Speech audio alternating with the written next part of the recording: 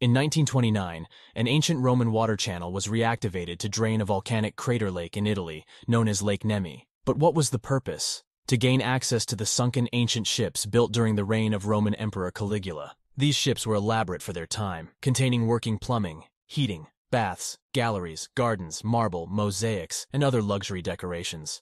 As glamorous as these ships were, following the assassination of Caligula in 41 CE, they were looted of their riches and intentionally sunk. The largest of these floating palaces were 240 feet long and 79 feet wide. If stood vertically from bow to stern, that's nearly as tall as a giant sequoia tree. Unfortunately, after 2,000 years preserved underwater, it took just 15 years on the surface to permanently lose the vessels after artillery fire destroyed them in 1944. It's rumored that Lake Nemi contains a third even larger Caligula party ship, but should it be recovered? Give your thoughts in the comments below. If you like my content, hit the like button and subscribe. And also check out my Patreon.